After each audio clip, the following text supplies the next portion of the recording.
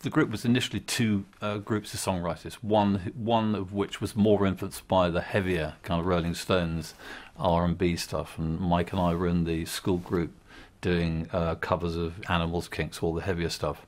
Peter Gabriel and Tony Banks was I mean, we were all into the Beatles, but he was more of a Beatles than a Rolling Stones man.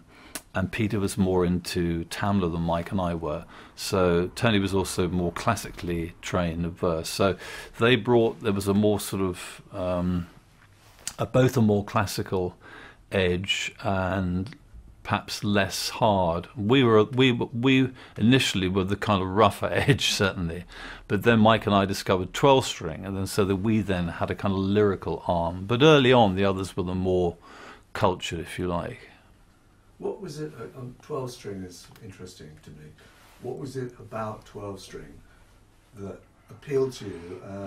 Because it was different from the average boy with a guitar. Well, sort of arrived there by accident, really. Played a bit of acoustic, then played electric. But like a lot of things, like most things at that age, you copy. There were a number of well-known electric 12-string tracks, obviously Beatles songs, the Byrds, but the amount of songs I can remember on an acoustic 12-string where that was the seminal instrument are almost none at that time.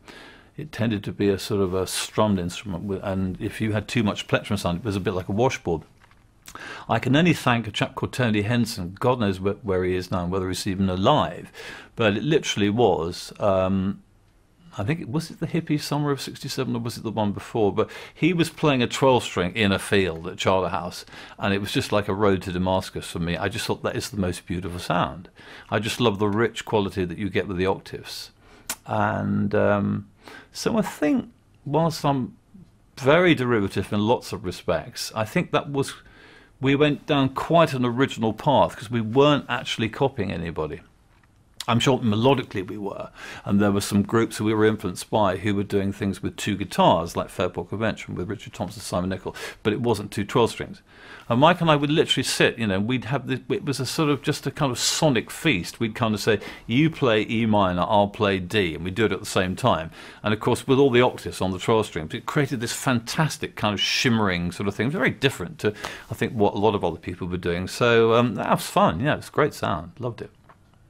It sounds like you were excited by the pure musicality of it, rather than, ooh, let's try and write something that you could define as, say, pop music.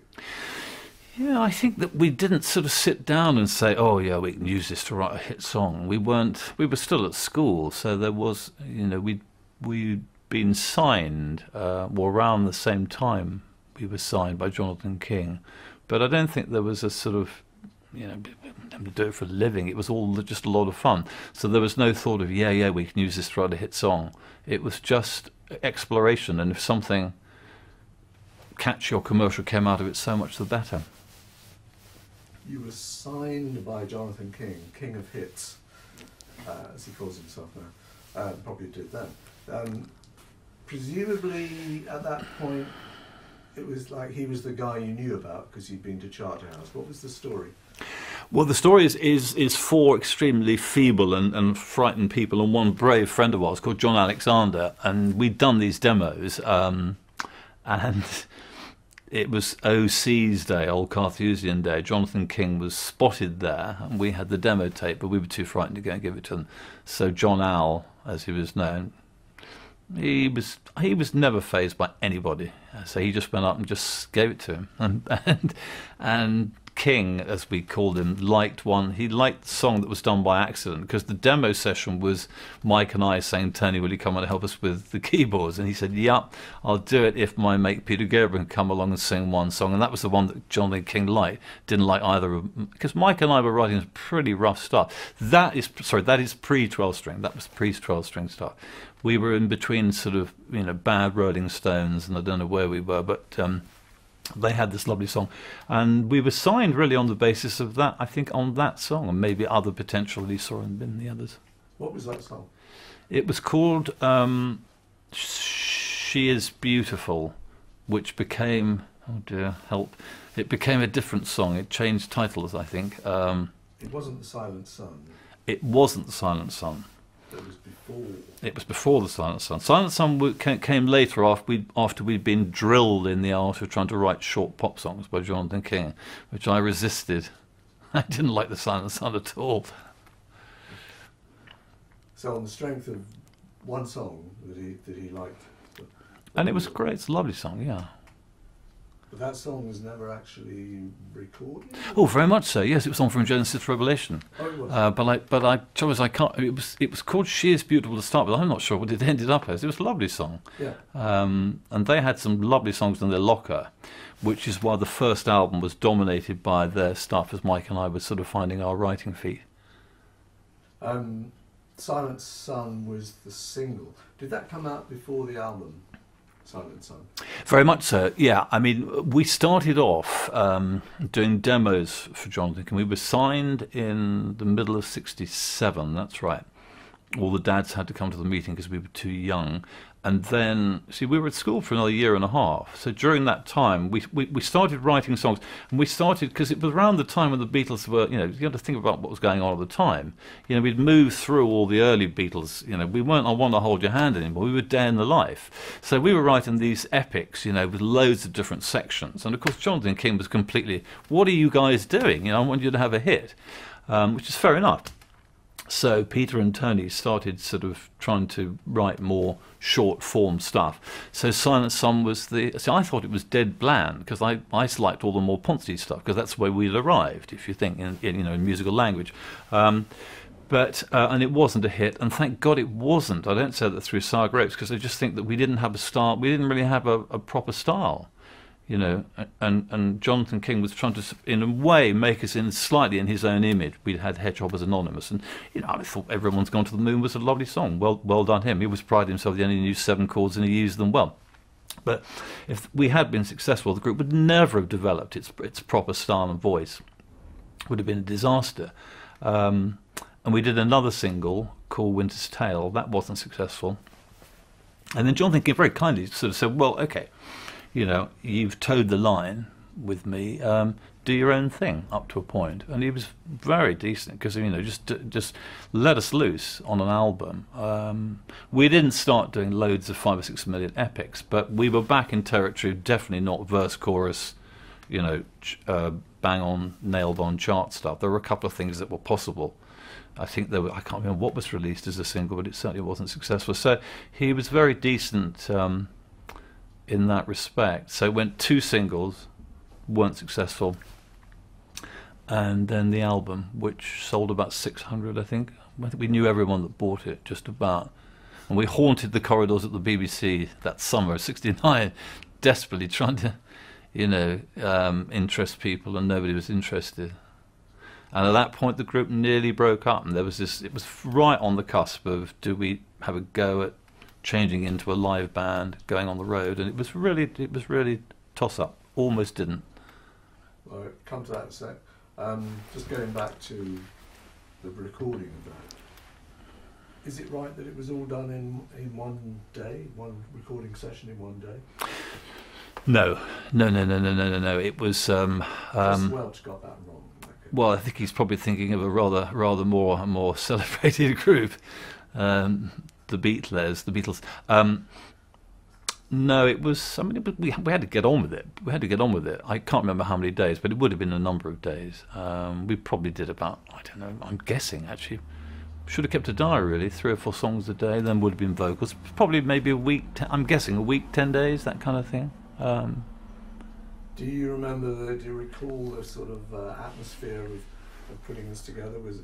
Was it exciting? Or? Loved it, absolutely loved it. That summer we went from one friend's parents' sort of house, some of them country houses. One was rather quite big, and we just did a week's rehearsal at each place. Then ended up by doing demos at Brown Roberts' place in Chiswick, and then did the album. I mean, it was a schoolboy dream. If you liked music, I hardly remember an argument. Everyone seemed to agree, and it was a really kind of heady time. Were you, looking back now, I mean, how sort of green were you? Very. Yeah. Very. Well, I don't think I was green in the sense of thinking it was going to be, we'd come down to earth with the 2 singles not being successful.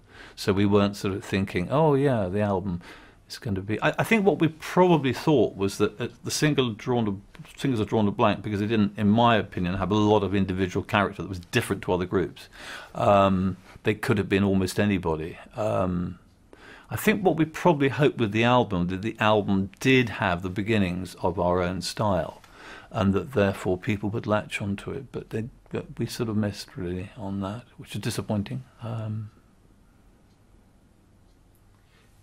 I stop you there for a second? Can I just check, is that window shut or is it open a bit?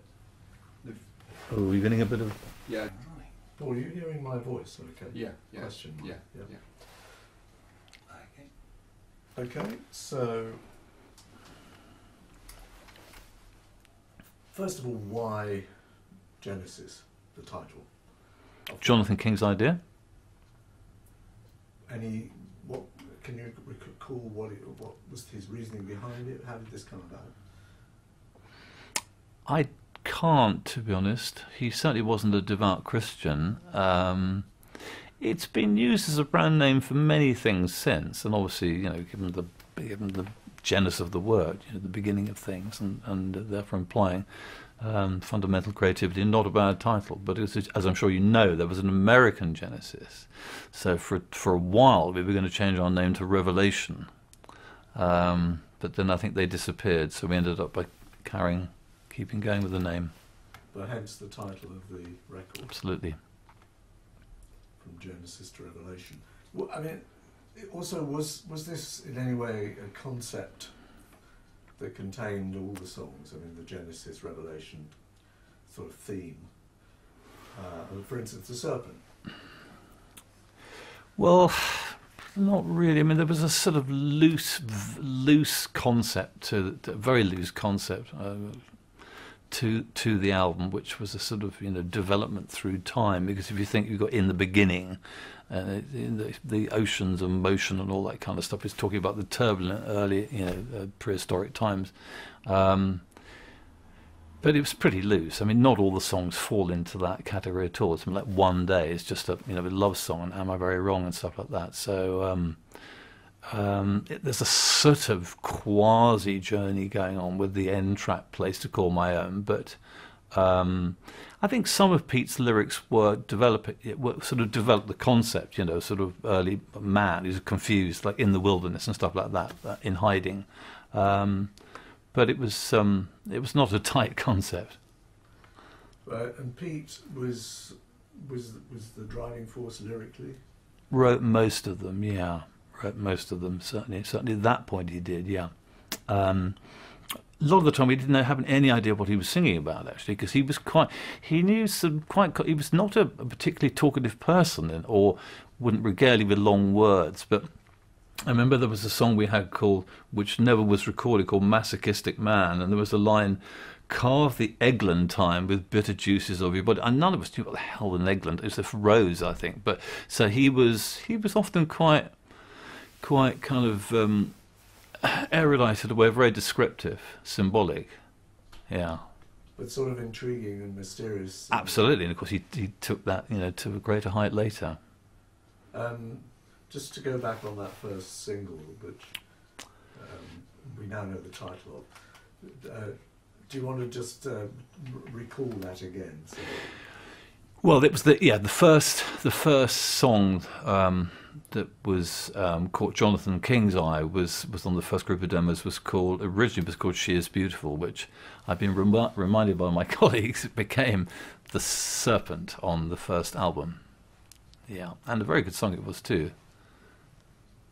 But it failed to. It certainly didn't make it as a single. Did it turn up as a...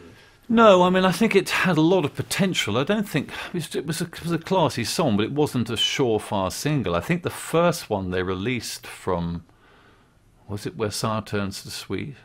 In fact, Sour Turns to Sweet was released before Silent Sun. I just remembered that, or at least it was done. Sorry, it was done as a single but then in the hippie summer of '67 it wasn't released. That's right. But no, I don't think She Is Beautiful the Seven. I don't think any of the songs on From Genesis to Revelation were surefire singles. No. Moving on. So you have this Jonathan King period where essentially, I guess, the band is driven by the pop ethic in a way. You're trying to produce short songs that will make it into the charts. The lack of interest in that, I mean, was that good in the sense that you could then be free to expand your ideas and develop as musicians?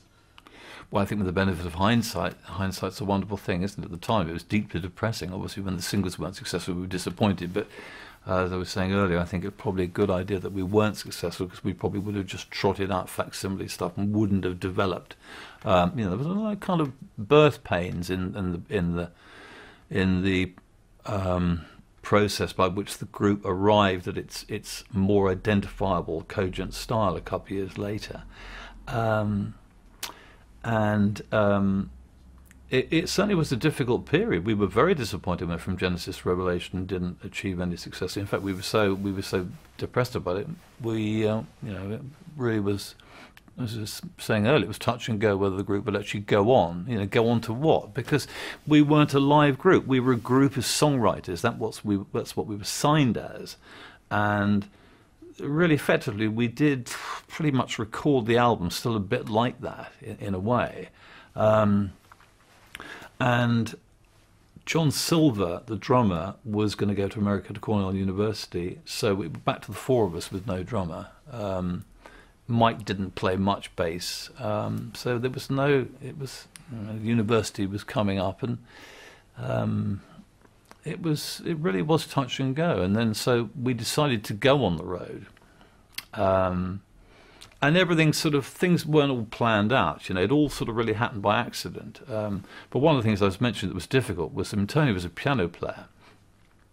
Anybody who plays keyboards would tell you that the difference between playing something that's, got a loud and soft, pianoforte, and playing a organ or a harpsichord is completely different. You just don't have the control over the key. And he found but it's also the amplification problem. He found it very, very difficult. In fact, and he really hated the organ to start with, and used to call it a box of tricks and stuff. And it was a question of finding another drummer, and so the whole thing was pretty fraught. And we were some pretty disillusioned boys during that summer. We had one or two who disappeared off into the ether, who were very encouraging and kept saying, you've got something, you should do this, go on with it. And I'm, very grateful to those guys, because it really was touch and go. We just mooched around getting very depressed. But any memories of the typical gig at that point? Well, we haven't quite got to where we gigged yet. We haven't quite got there. You were kind of starting to go out there and play in a few odd places.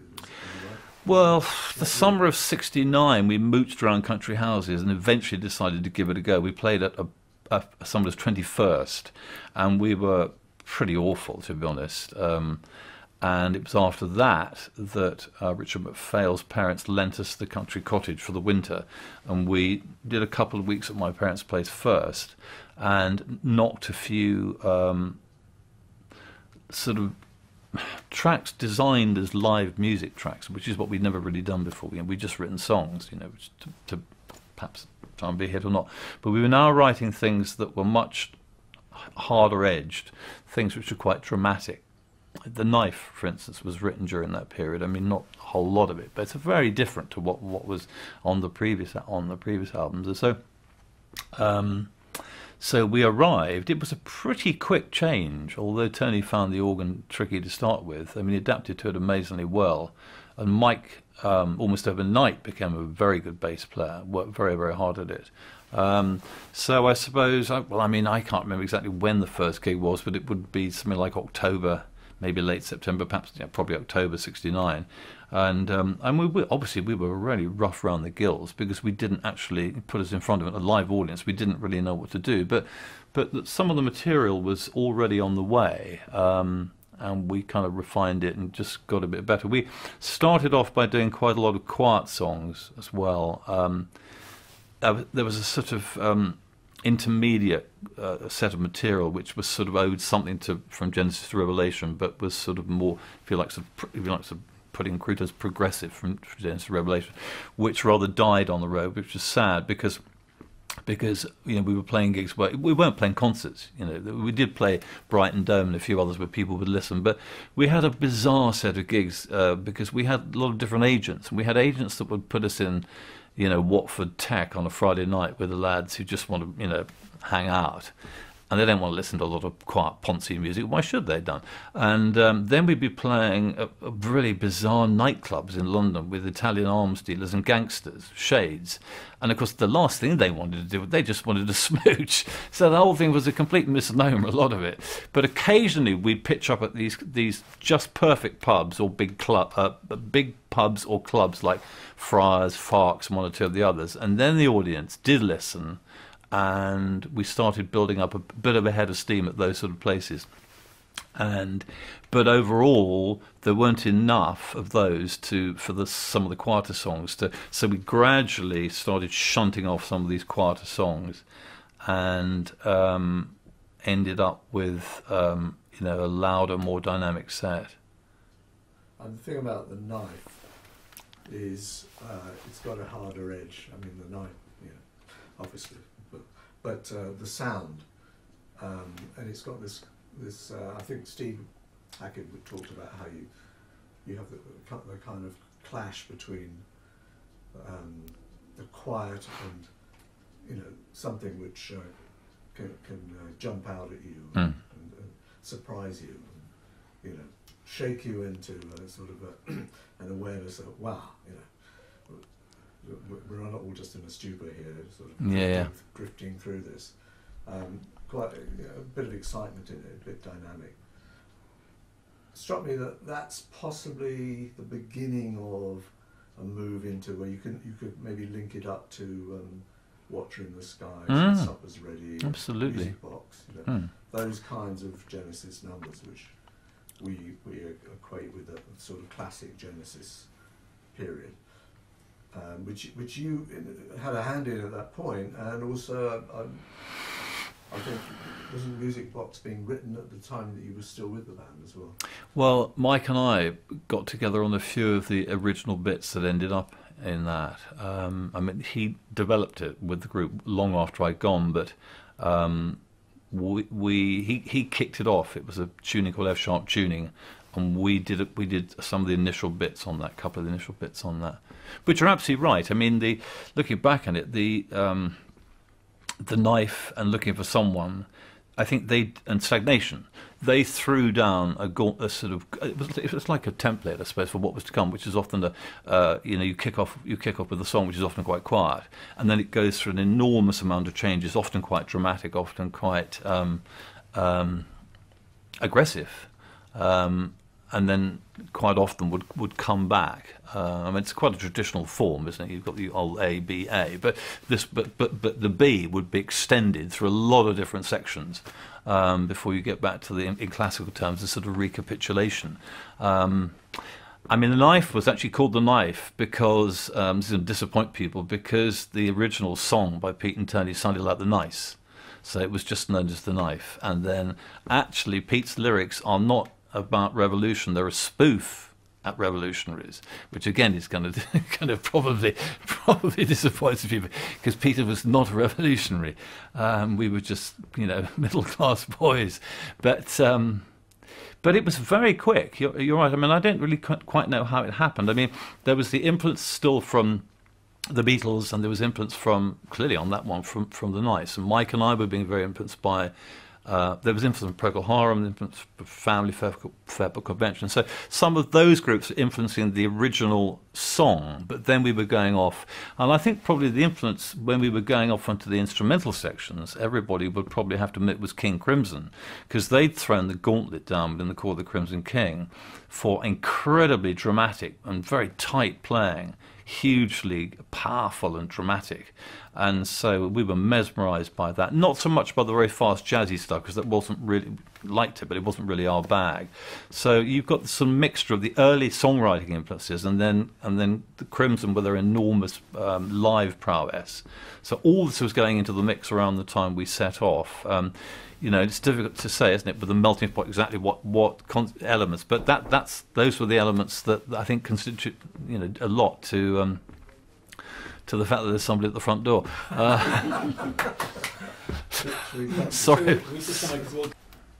Getting a handle on Genesis, the origins of the ideas, you know, the sense of, well, okay, let's take this band in 68, 69 with young guys, and there's all that stuff, as you say, that's going on from pop and very exciting kind of extended stuff. But initially there's a sort of more acoustic, folky, but trying to push the envelope a bit on that. That's my take on it. But then this influence of, you know, let's perform and let's try and excite an audience, and let's try and expand and change from the small stuff is kind of pushing you know, I'm sure you're playing King Crimson and thinking, and The Nice, and thinking, oh, come on. Well, I think it's important. I think those groups definitely gave us the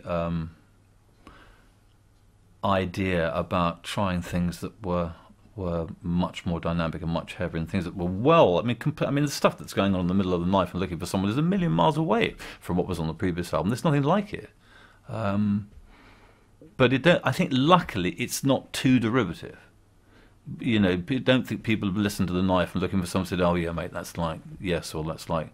We were able to be, I hope I'm not being sanctimonious, but I think we were able to be influenced by the ideas, but not actually sound, you know, like a sound alike, and sort of copying note for note. There's going to be elements, always elements of people where you pick up a little riff or a motif or something, but I like to think that between us we kept, it was quite a sort of natural development, organic.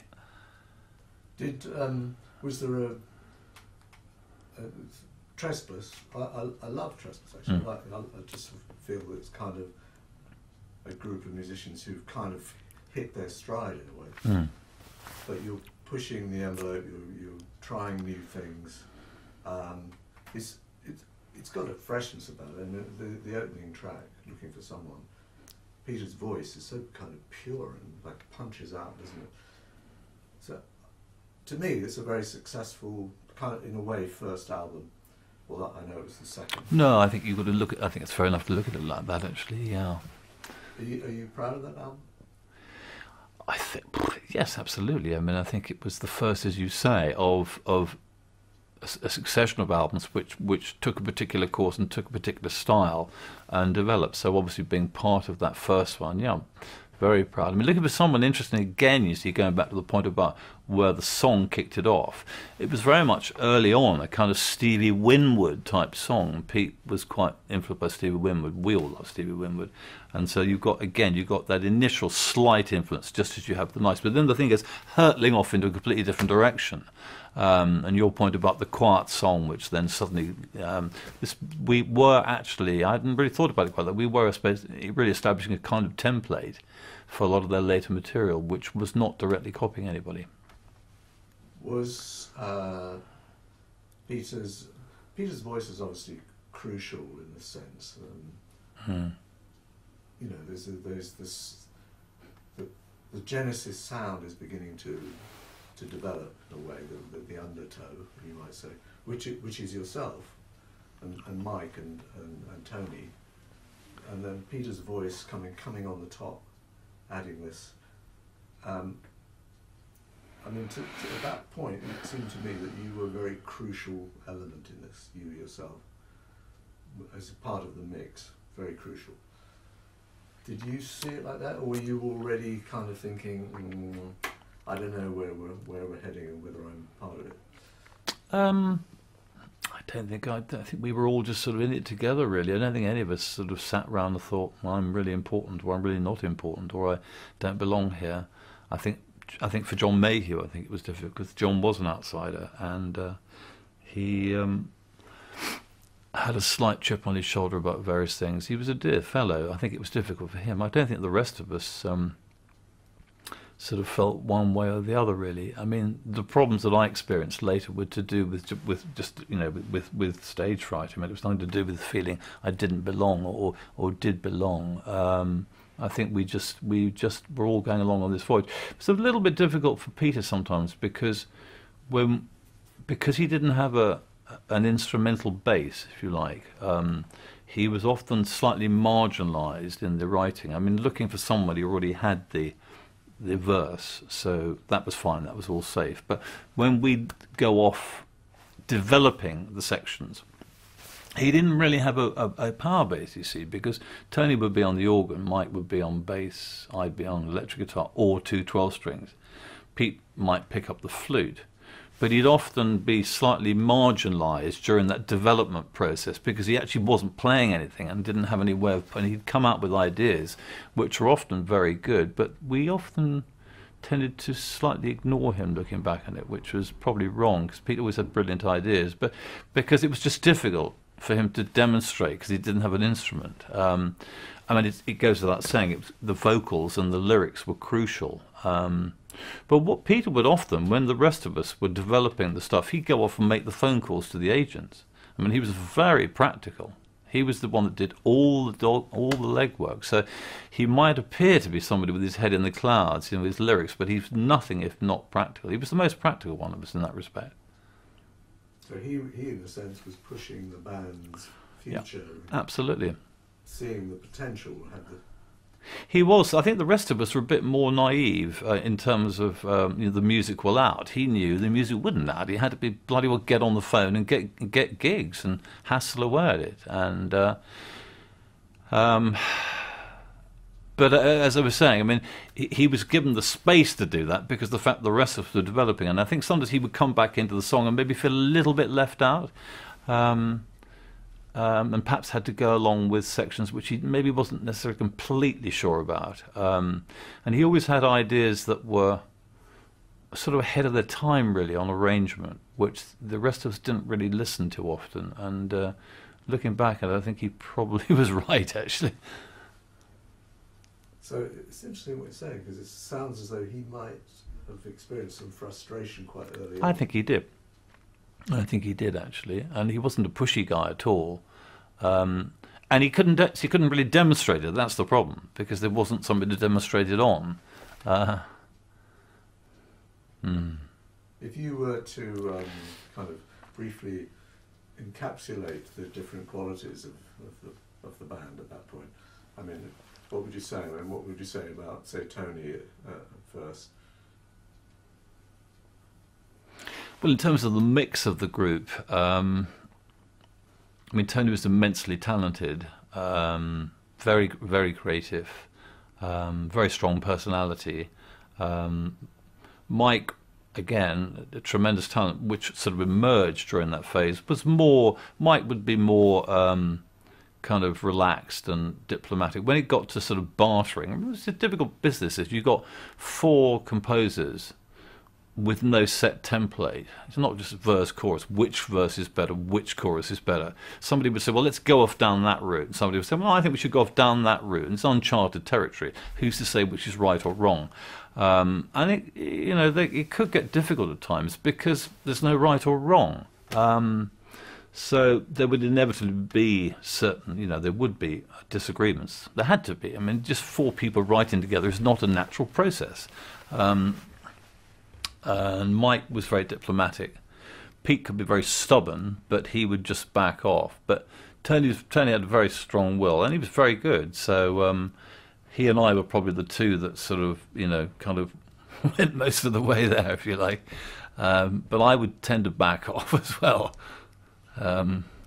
He was the better musician as well. So, but it worked, you know, it worked. And I think where we were foolish was naive was living in the same place together for a long period of time. You know, anybody will tell you that if you live and work together all the time, of course it's going to lead to frustration. And we, you know, the guys never saw their girlfriends half the time. It was positively draconian, and you know, it was all the sort of, it was in the wake of all the let's get it together in the country cottage stuff, you know, all the hippie kind of stuff. And you know, we knew that traffic had done that, but we were too serious. We never went for walks. We weren't the sort of group to go down the pub and have pints and, you know, relax and kind of maybe at the end of the day where there'd been a few arguments, just kind of, you know, put a balm on the thing, and it all got a bit tense. I think it wasn't really helped also by the fact that we were eventually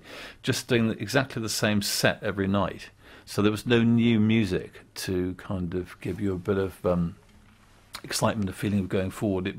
It got very treadmill like, same stuff, travelling in the back of the bread van, no windows, and people started arguing, and it's kind of inevitable looking back at it. We were too young to know the difference, but anyway, you know, we got there. We kept going until the end of that phase. It was like a school year, really, I suppose. Anyway, looking back on it, you know, started in September, and in June we got picked up by Charisma, so we made it.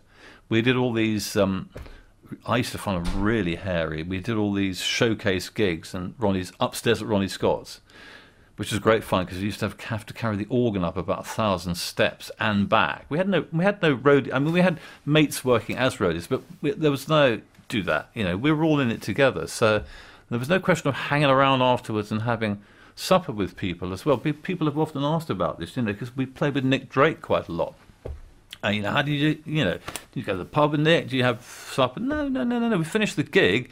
Stuff had to go back into the van. Off we went back home again.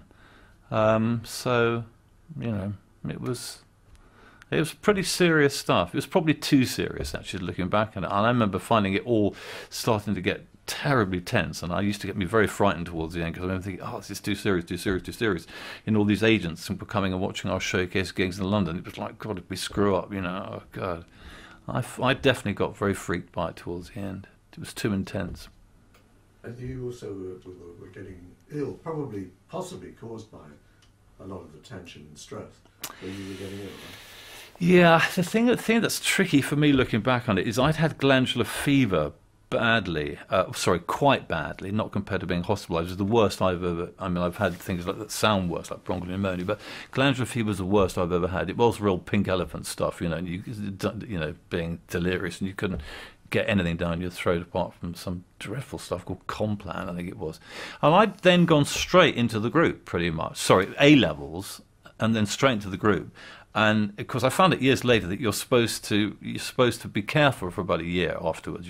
Maybe 2 years. You're supposed to eat well, sleep well. Well, we did. I mean, Rich tried his best with all that, looking after us with the food, but I mean, it was pretty basic fare. And you know, we were travelling up and down the country in the back of a brev van, dossing on floors. I mean, we pitched up somewhere in the Midlands, and we had nowhere to stay, too far to go back. And some guy said, well, I know a guy with a bloody big ass in Buxton. And we stayed on the drafted floor of a bloody big ass in Buxton. So I don't know to what degree it was, you know, the physical stuff or whether it was tension or the two just, but I eventually just sort of went kablanc, really. And I've heard since that glandular fever can affect your nervous system, which I didn't know about. So, you know, maybe no coincidence. But yeah, I mean, it did get quite tense. Funnily enough, I heard Derek Jacobi recently. You're thinking, what's he talking about? I heard Derek Jacobi describe exactly the same thing that happened to me on one night on stage. He was describing just about to go on stage to do To Be, Not To Be, which everyone knows well. And apparently he had this thing where he just suddenly thought, I don't know the words. I can't remember. How does it go? And he found himself on stage saying it, but not knowing how he was saying it, sweating profusely. And exactly the same thing happened to me. I was at Watford Tech. I remember playing the opening thing of Let Us Know I Make Love. And I looked at the guitar and I thought, I haven't got a clue. Not a clue what comes next. And then I saw myself playing this thing, but it was really scary. It was really scary. And the trouble was that it wasn't the sort of thing you thought you could talk about. Years later, I've learned this is kind of de rigueur amongst actors. Loads of them have been through it, but at the time, it was just a very scary experience. So yeah, so I had a lot of that, and it wasn't great, to be honest. It's sort of like having a panic attack. Yeah. But your mind just goes blank. But you go onto autopilot, which is what he was saying, and he said he fought through it, you know. And I tried fighting through it, but I didn't make it. At what point do you remember? At what point you just said, "Look, Well, what happened was, I never lost it, but I got bronchial pneumonia as a result. I sort of just went, you know, and of course I was off for a couple of weeks, and doctors are saying, this isn't good for you, you should leave, clearly this doesn't suit you, and all the rest of it. And I didn't, you know, and I just found my heart really wasn't in it after that, really, is the truth of it. So, but we'd done the album, which is the important thing, so I mean, I signed off at a, you know, I did my bit.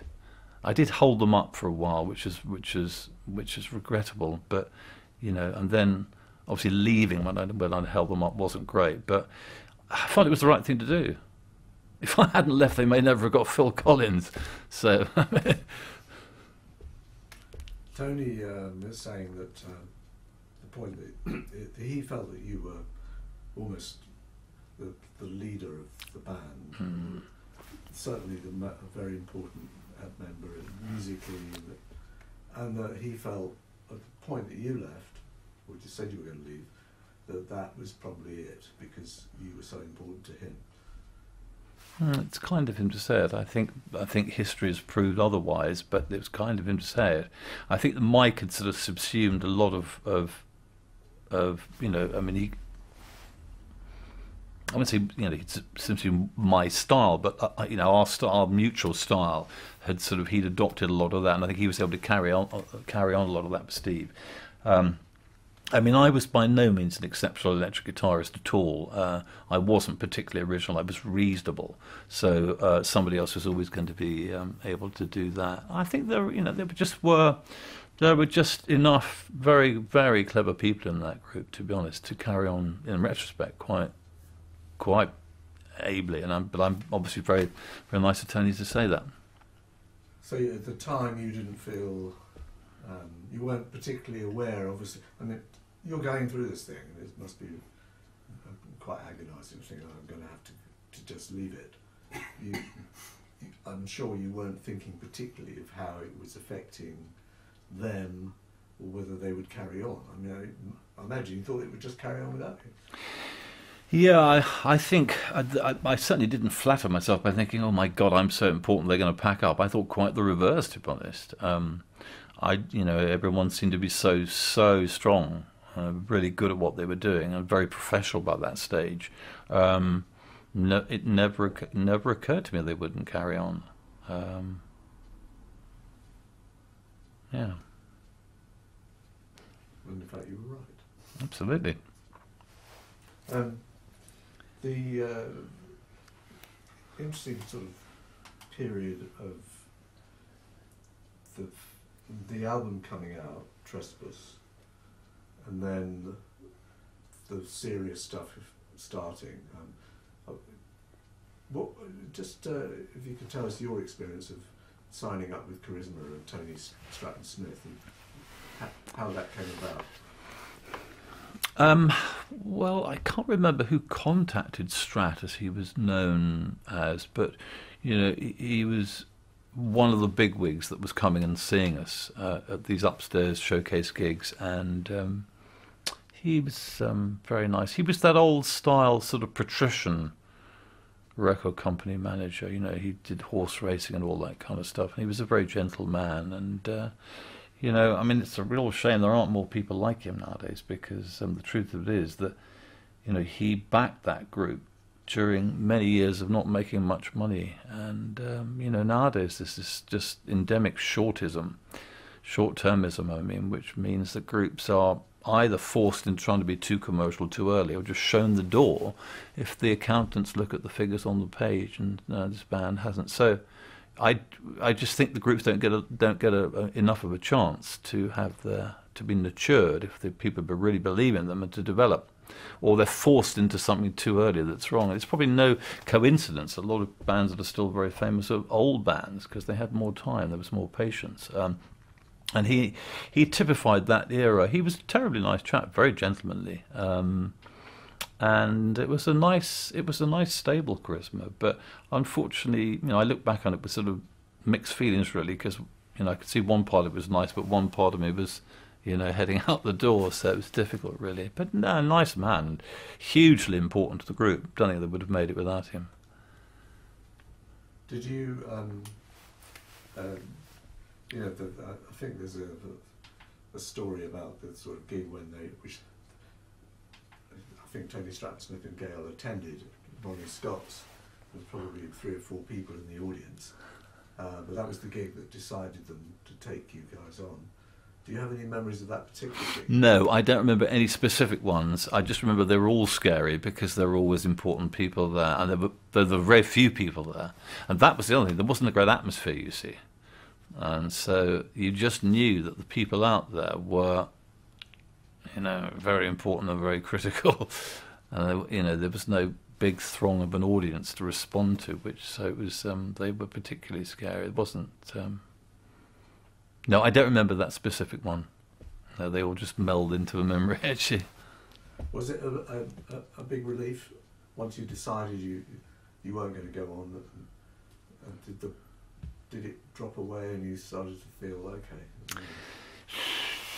I'm not sure life is like that, is it really? I mean, it was more a kind of, I've got no choice. I'm burnt out, really. I don't really like having to do this, but I don't think I've got any choice. I didn't go out and celebrate. I didn't feel good about it. I just felt a great feeling of relief. It was a kind of numbness, to be honest. I think I was probably quite depressed, is the truth of it, because, I was probably the one who was the most keen on going on the road. Initially, I mean, I'd been the one. I was the driver in the original school group. I was the one always being the dictatorial, tyrannical one, saying we must practice. When I arrived at Charterhouse, we'd had a group called League of Gentlemen who was sort of a jazz band, but I got straight in there with my mate Rivers and Rob Tyrrell, and then we got Mike Rutherford, and we had this group called Anon. We were the kind of I was completely obsessed by the whole thing.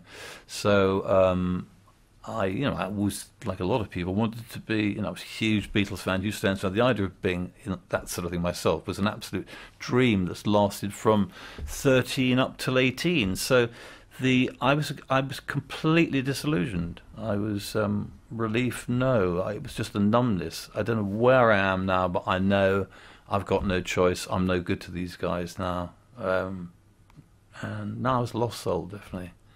Yeah. Moving on, and with perspective, and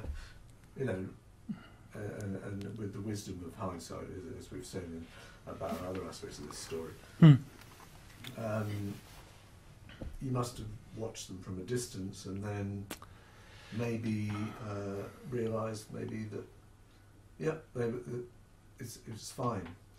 The decision you took was fine. Is that right, or do you still regret that you took that decision? It's funny. The question about do you regret leaving Genesis is one I've been asked so many times, and of course the honest answer is that I didn't have any choice. It was no good for them, and it was no good for me. So I don't think regrets are really in it. If I'd walked out in a state of high dudgeon through musical differences in a totally healthy state, then of course I'm an effing idiot. But and I should have regrets. But simply regrets are neither here nor there. It was the only course of action that was available.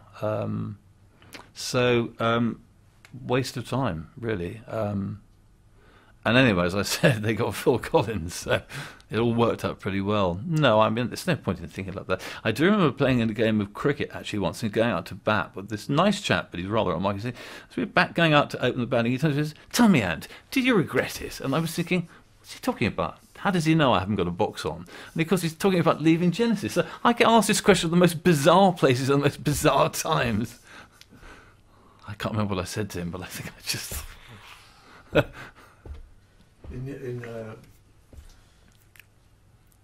just with your sort of knowledge and the history of the band, what did you make of Genesis's progress? I mean, the arc of their career through Lamb and then Peter leaving. Did it surprise you that Peter left? No, I don't think so. I mean, I followed them a lot after that, early on. And I suppose I did feel a bit guilty because they didn't get another guitarist to start when the poor old Tony was playing some of my part. Sonny did his technique a lot of good, but it must have driven him crazy. And I got to know Phil quite well, who was just, you know, so friendly and so, and you know, he worked so well with Mike. It was just brilliant. But these were the same kind of gigs, you know. Once it started to get very, you know, these huge, daunting, big places, then I began to feel it was something I really couldn't cope with. I didn't particularly like that kind of thing anyway. So I probably, from about maybe 73, 74, by the Lamb, I probably didn't watch them much then. I didn't know about the, you know, I've heard since Phil and both Steve say about all the terrible arguments that used to go on. I didn't know about that. I sort of saw Mike a fair amount, but he obviously wouldn't tell me about that. I just think it's inevitable in a group where you've got everyone composing like that, there's going to be disagreements. Everybody wants their slice of the cake. And more to the point, these chaps are all developing now their own innate style, and they have a vision. And clearly Peter must have felt more and more, I think, that his vision was being compromised. And, you know, 1/5 of the cake was a fragmentation of what he saw. I don't know to what extent it was any particular personality clashes. I just think it's inevitable that you can't have that many writers in the... I mean, it's no coincidence it ended up with 3. I mean, that's tough. But, you know, 4 or 5, it's just it heavily weights it. Probably a little bit surprised at the time, but quite quickly not surprised, I think. Peter's, it's almost, you know, we talked about the sort of figurehead, apparently to the public maybe seen as the leader through that period with his theatricality and his presentation. So to many people in the public, especially the music journalists, of course, you know, Peter's leaving seemed like, okay, that's it, Genesis is over, folks. But then... Extraordinary. I know, quite extraordinary. I mean, everyone knew that Phil could sing. I mean, ironically, he sang a couple of songs on my first solo album before he became their lead singer.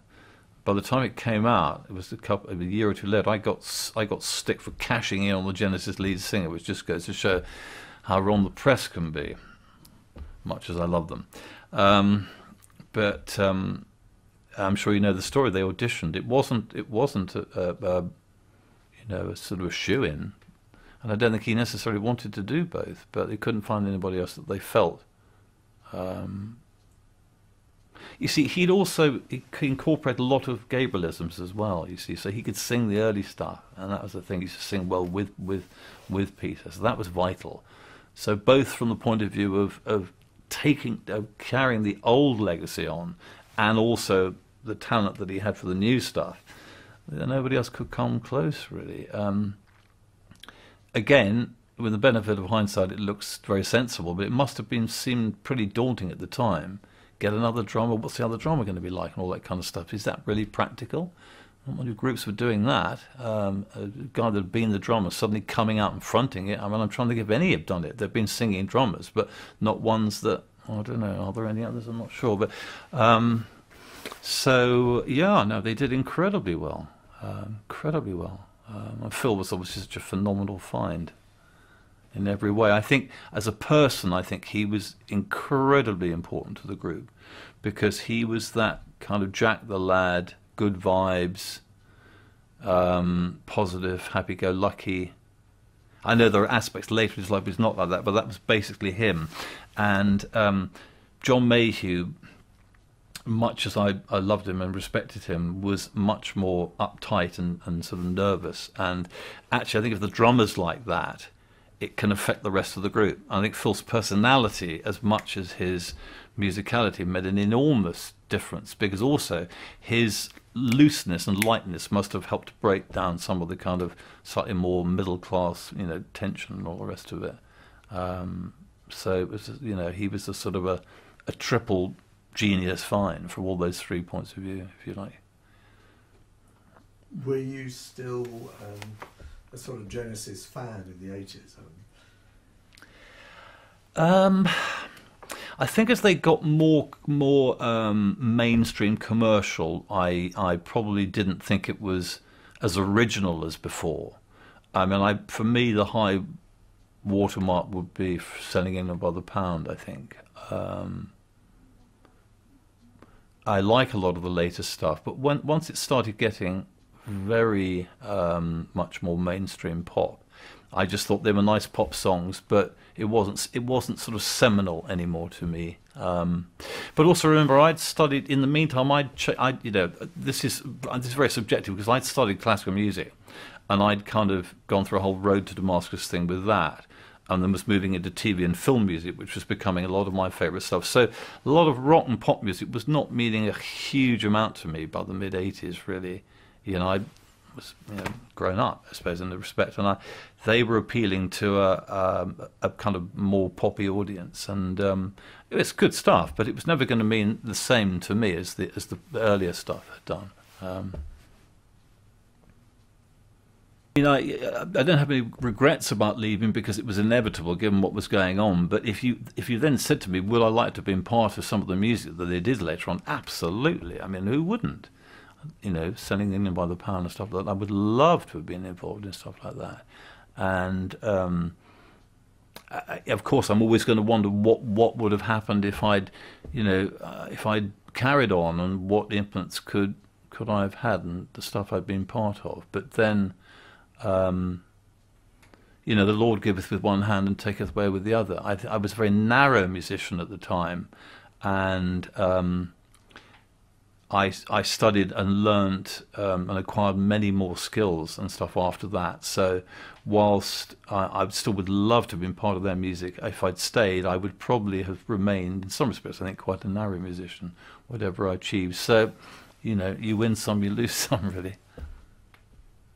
And it seems to me that being on the road, that first period of being on the road, did not appeal to you at all as a lifestyle, and that probably these huge tours of these massive stadium shows would actually just not have been you either. I mean, I don't know, really. It's this bizarre thing, you see, because I was the showman. Pete acquired a showmanship by acting, because, as you probably know, he was phenomenally nervous to start with, on not stage fright as such, the crippling stuff, but just natural, very nervous, to the point he would never remember the lyrics. I mean, it was hopeless. People he couldn't do the announcements. Richard was going to have to go to makeup. And I don't know if you know this story, but the big joke is that because we spent so long tuning the 12 strings, which were always going out of tune in these cold clubs, somebody had to do something. So Pete started telling stories. So he started acting. He got outside himself. Once he got outside himself, he was fine. It was not him. It was an act, and like a lot of actors are very shy people. So that worked. That worked very, very well for him. I can't remember the point. What was the point? It's interesting because you just said that, but you were the showman. So that's right. Yeah, well, I mean, I was, I loved the early school group stuff. I loved, Richard McPhail was Mick Jagger, and I was Keith Richards. I used to love prancing about. I used to like all that. I didn't feel shy about being on stage at all.